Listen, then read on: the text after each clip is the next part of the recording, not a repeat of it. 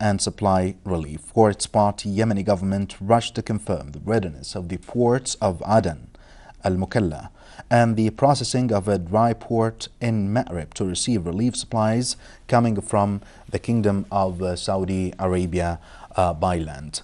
On the other hand, King Salman Humanitarian Aid and Relief Center on Sunday dispatched convoy loaded with 17 containers of medical supplies and equipment to Yemen. Abdullah Rabi'a, the Royal Corps, and also King Salman Relief Supervisor said Sunday, and the convoy consisted of 11 containers carrying 279 types of medical supplies to the Republican hospital in Aden and 25 types of medical equipment and supplies for the central medicinal and pharmacology storage units at the Yemeni Ministry of Public Health and Housing in Aden. It also included 6 containers headed to Ma'rib General Hospital Authority containing 235 types of medical supplies. He said another ground convoy to Taiz will take place soon, and the center delivers and monitors a humanitarian assistance in coordination with the local partners and UN organizations as well as the legitimate Yemeni government.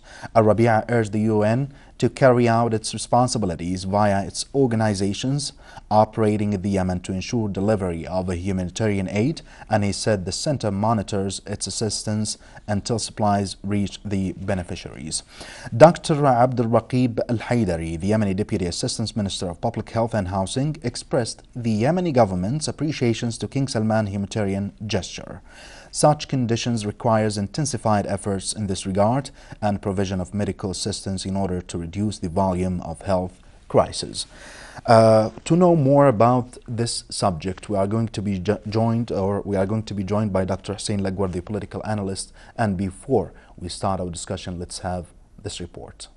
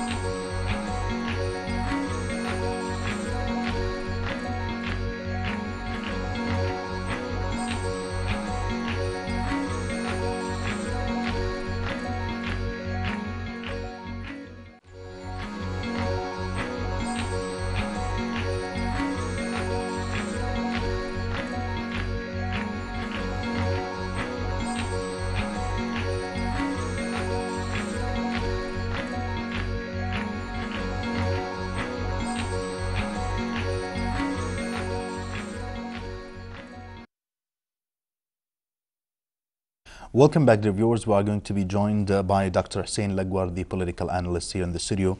Dr. Hussein, welcome to the program. Thank you.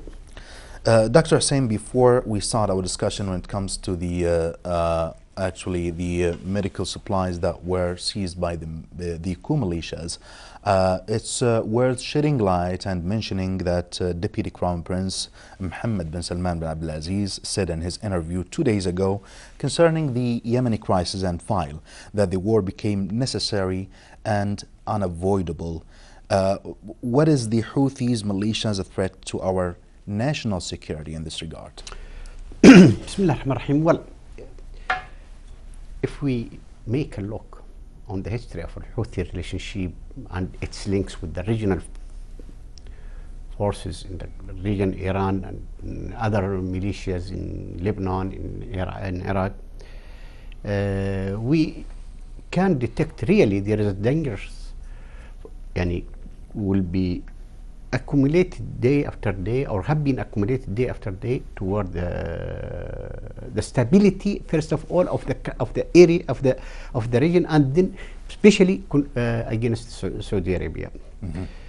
For that reason, we say, or we call this war is the war of necessity.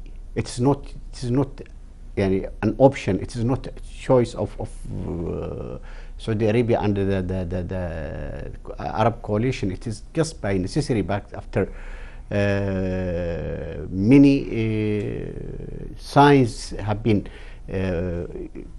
sent by al-Houthi, and even the military maneuvers have been taking place many places near the Saudi border, and also the concussion of Aden, and sending their forces to Aden, which was been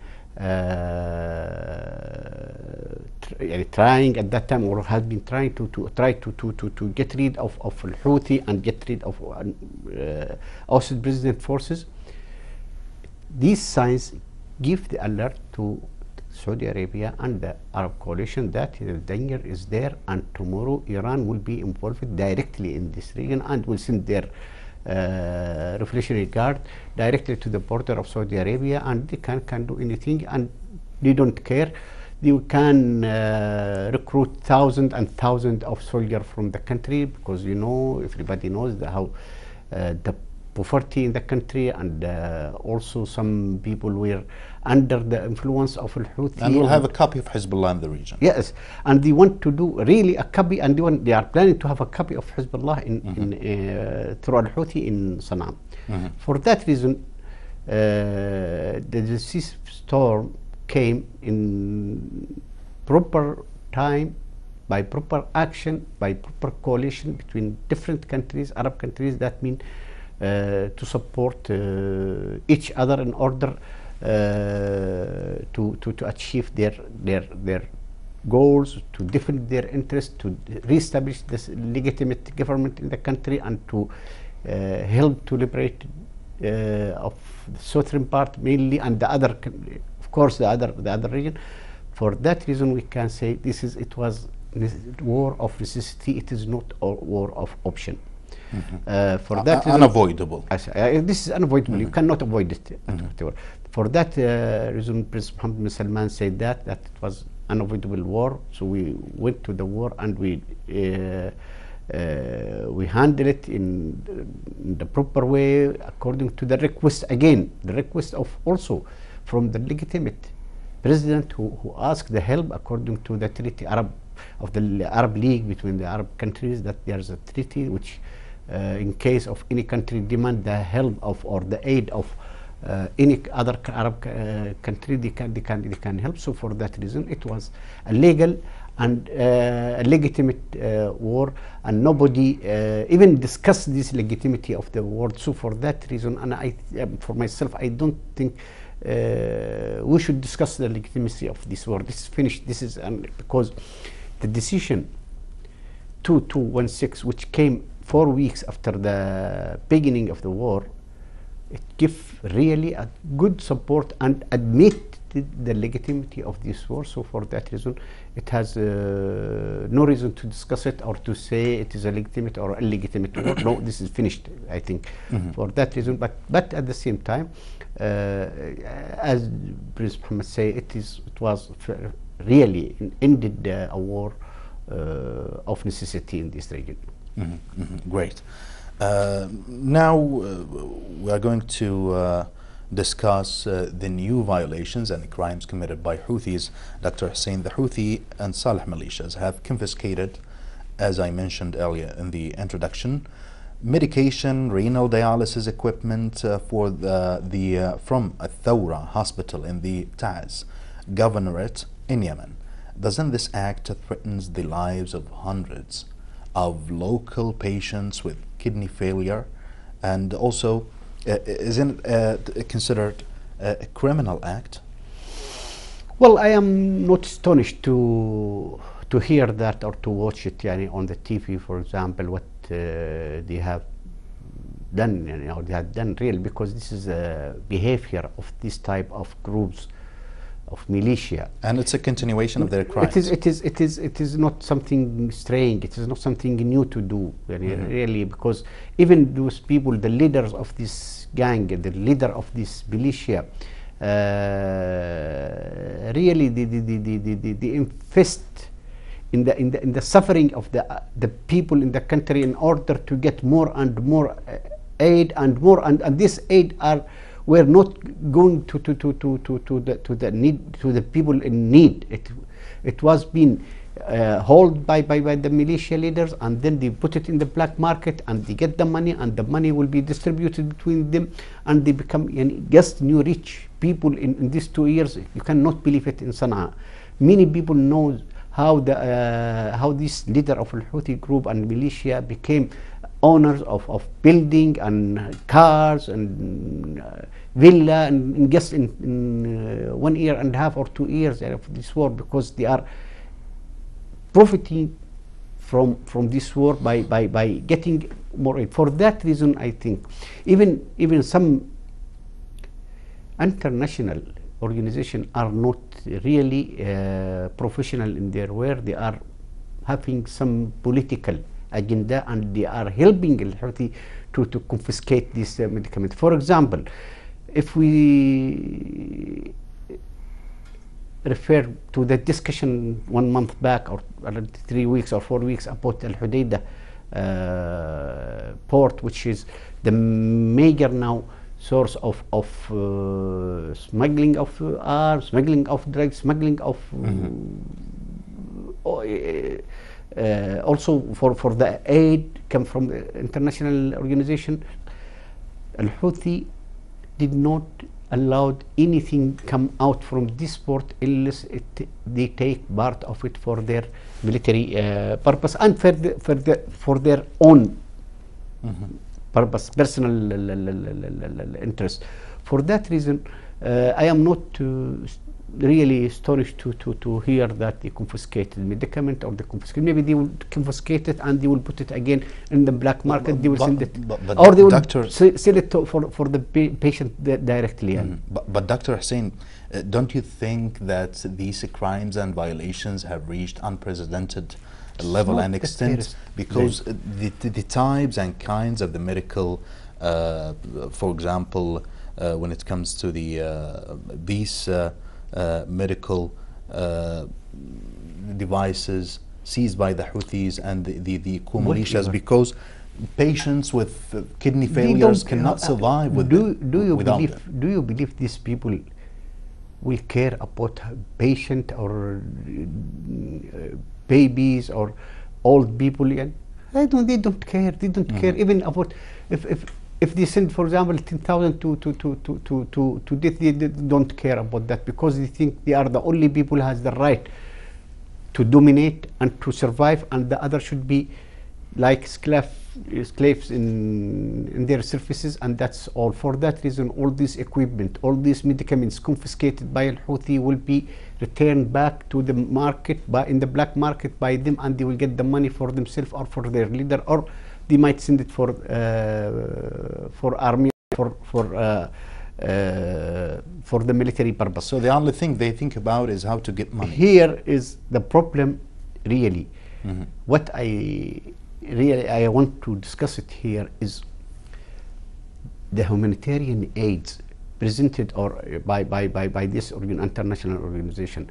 Of course, you remember last 2 weeks there's in Geneva a donor conference or a meeting for the donors for Yemen. Yes, in which the kingdom donated $150 million.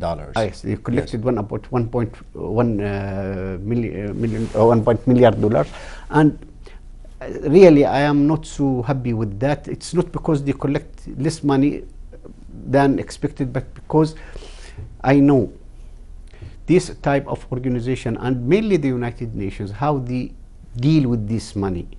Believe me, I'm not here accusing the United Nations. I'm reading reports from United States, from certain committees in the United States Congress, and they say that only 20 to 30% of the money of donors reach to the needed people, while 70% of the sum went for the employees of the United Nations, salaries, traveling, allowance, hotels, cars, all of this.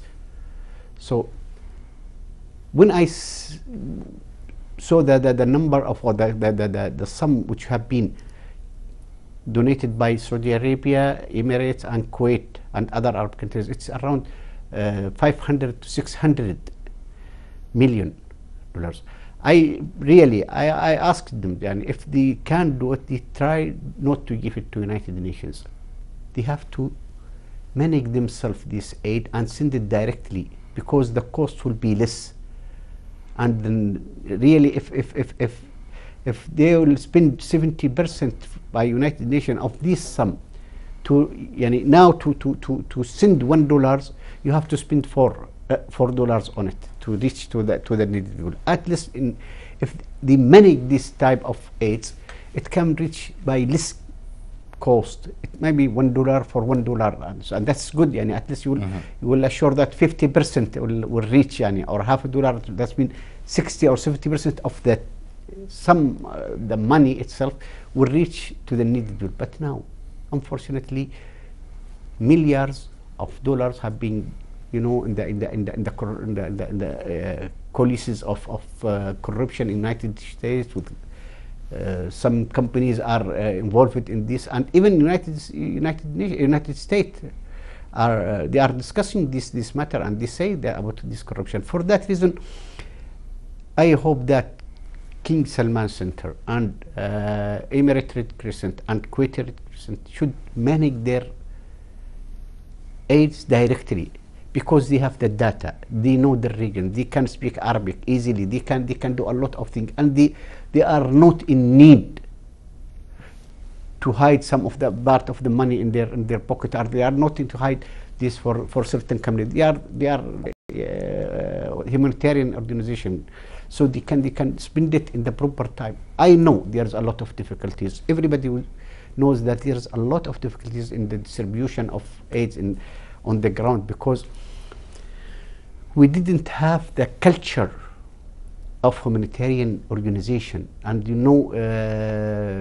people, because they are suffering, there is some discrimination in distribution between region and other, and between people and other, and these things, it is the only negative aspect of this humanitarian aid given by the coalition state humanitarian organization.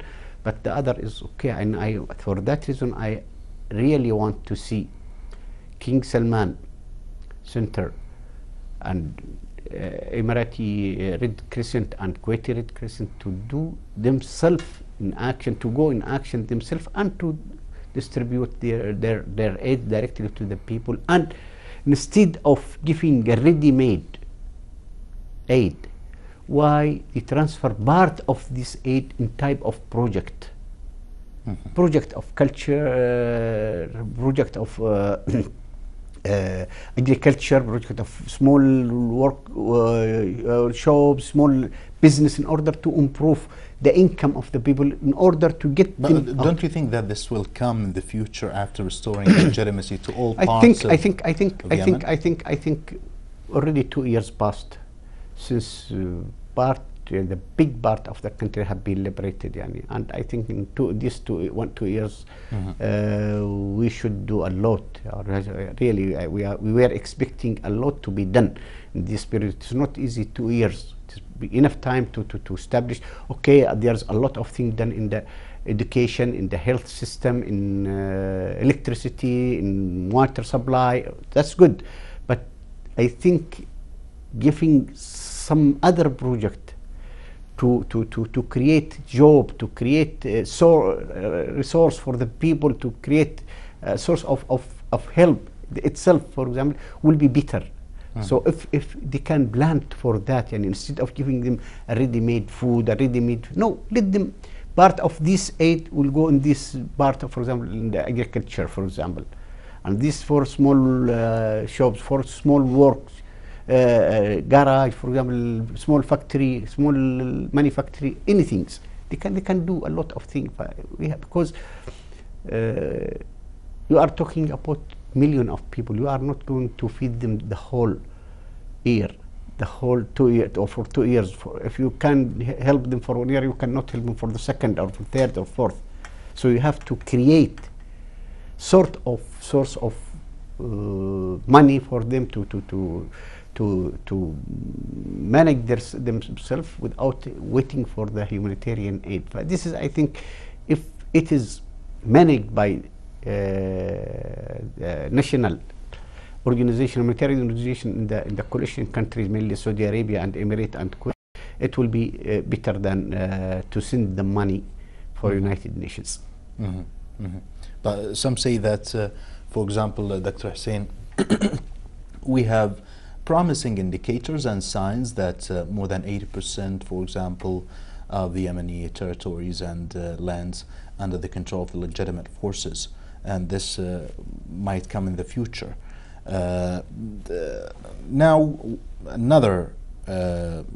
we have also other crimes and violations committed by Houthis that attest to the brutality of the coup militias. The pro-coup militias, Dr. Hussein, have confiscated